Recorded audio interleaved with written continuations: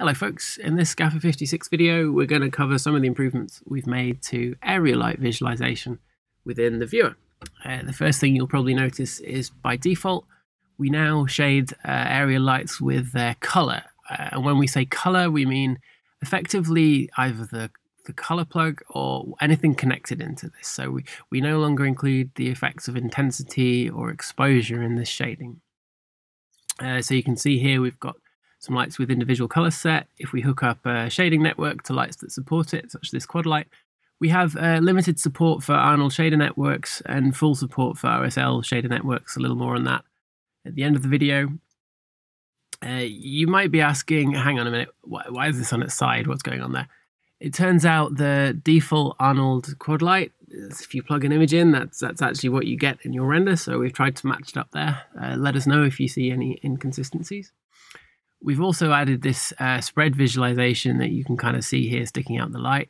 As you adjust this, you can see the arrows diverge a little more in the middle, just to give you a bit of a representation from a distance as to which ones you've tweaked. And now we appreciate this new shaded mode can often get in the way if you need to be looking at the scene through this light. It's a little bit in your face.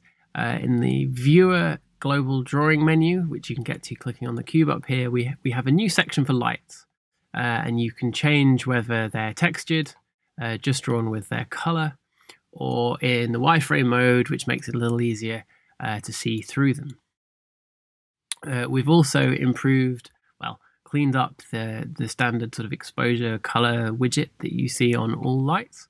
It now represents the color as well, has been sort of visually simplified, and is camera facing, which makes it a bit easier to see at different angles.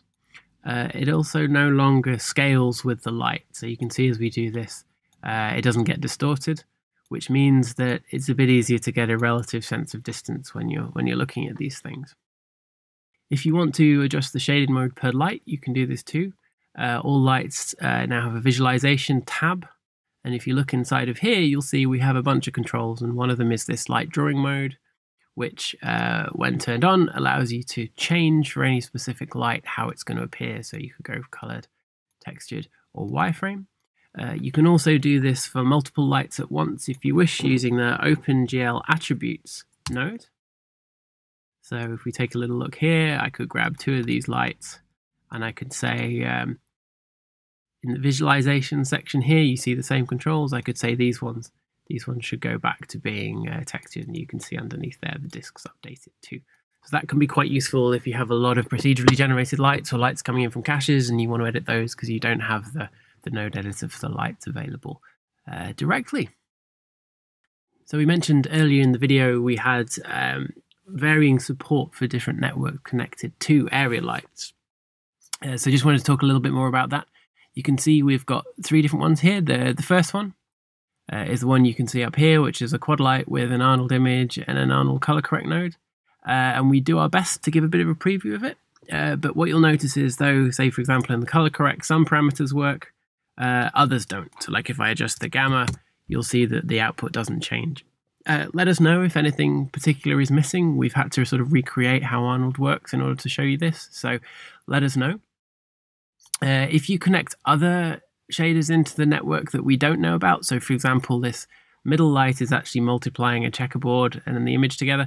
We know about the multiply, we know about the image, but we don't know about the checkerboard. So what we do is we fall back on the image, the first image that we find that we come across. We'll use that one.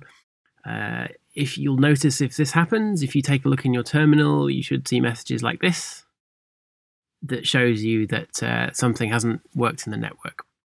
The last case where you have something that we have absolutely no idea, particularly esoteric Arnold shader, we'll just have to end up falling back and you'll just see white. So if you don't see something looking quite right in the viewer, let us know which nodes you're using, if they're Arnold ones, and we can try and fix that.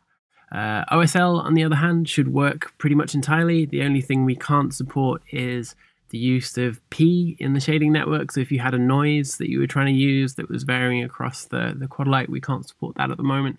But other than that, all OSL networks should work fully.